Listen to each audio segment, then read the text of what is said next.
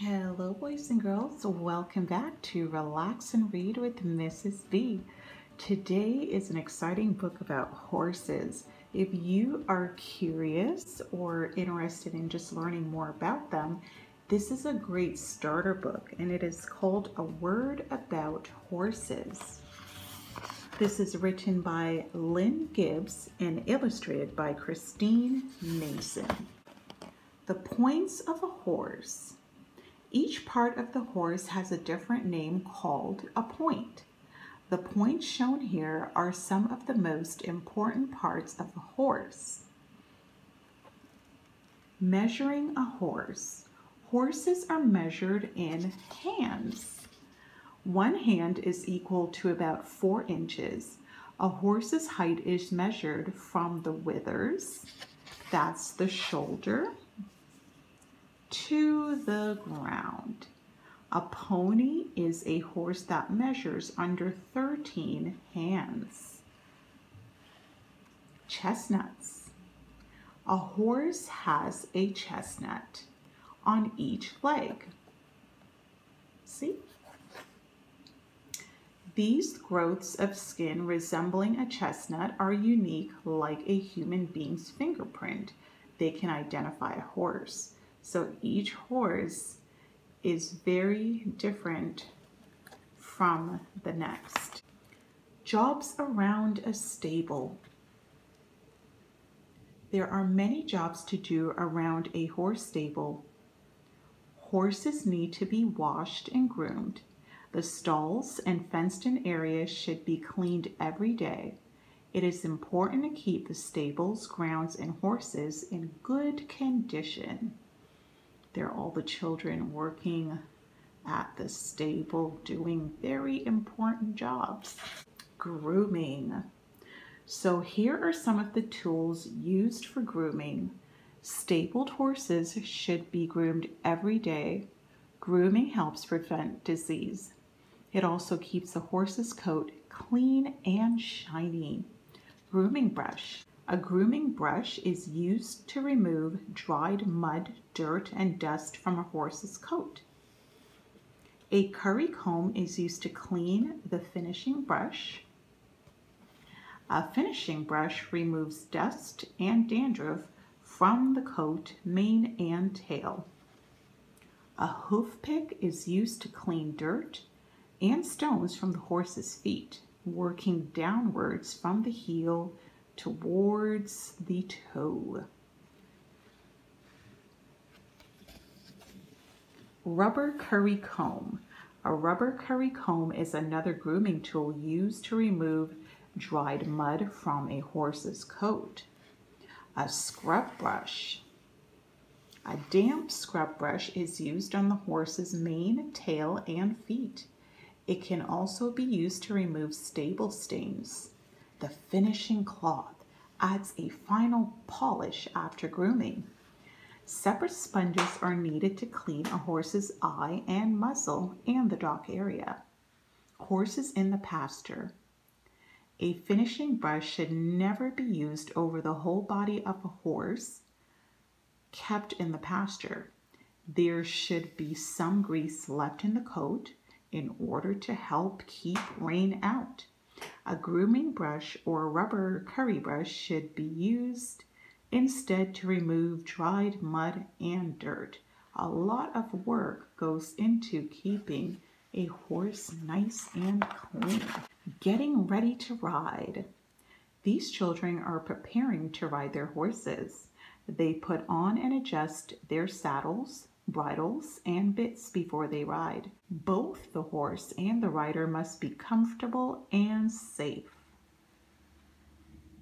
Have you ever ridden a horse before? I have. It is just a one-of-a-kind experience, boys and girls. Saddles and stirrups. Different types of saddles are used for a variety of equestrian horse riding sports, including racing, show jumping, dressage, and polo. All-purpose saddle. The all-purpose saddle can be used for most equestrian activities such as pleasure riding, hunting, and jumping. And here is a diagram of the all-purpose saddle.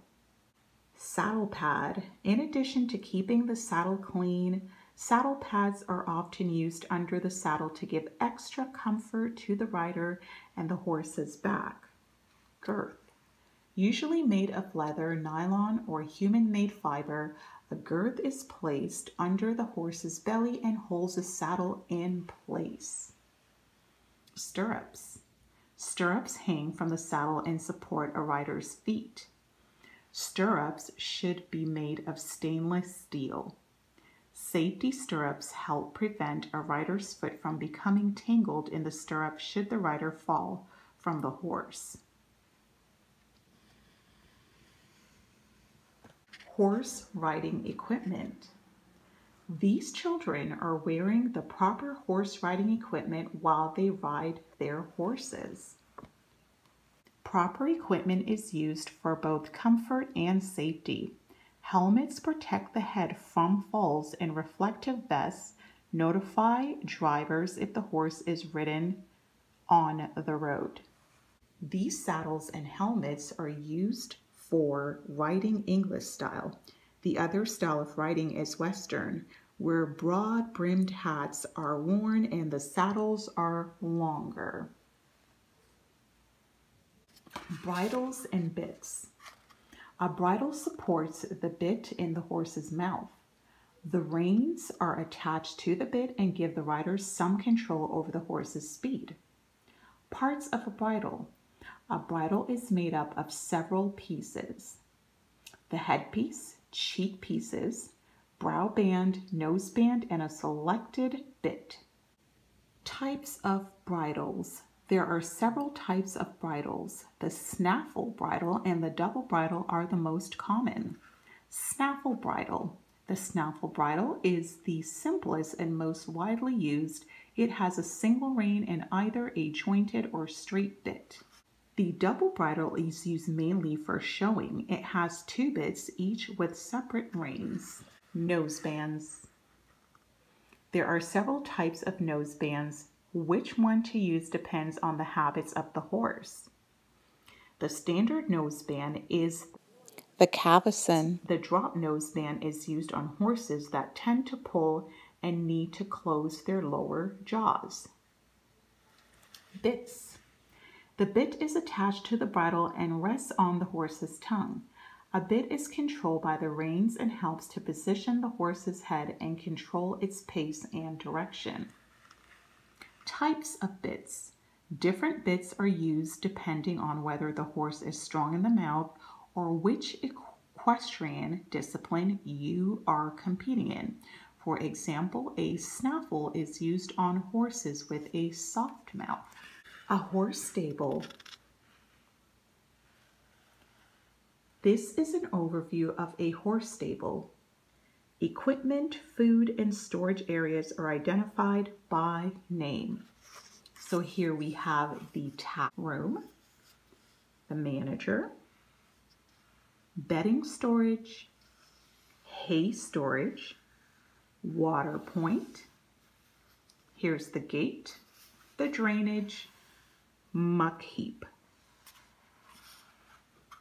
Stables and fields. Trough. The water trough should always be filled with fresh, clean drinking water for the horses. Feed bucket.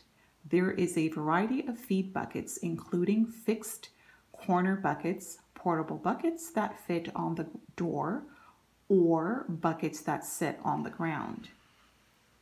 Stable areas vary in design according to their use and the number of horses being stabled, but there are some general rules that apply to all stables and fields. Manure. Stables should be cleaned out, mucked every day, and the manure should be kept away from the area. Fields. The fields where horses roam and graze must be free of poisonous plants. Fields should be checked every day for broken fences, rabbit or groundhog holes, and trash. Run-in shed. A run-in shed is an open-sided building in the field where horses go to rest. During the summer, it gives shelter from the heat, rain, and flies. In winter, it provides shelter from the cold and snow. Hay storage. Horses like to eat good quality hay, and so would I if I were a horse. The amount of hay fed depends on the size of the horse and the amount of exercise it gets. Hay needs to be stored in a dry area so it does not become moldy.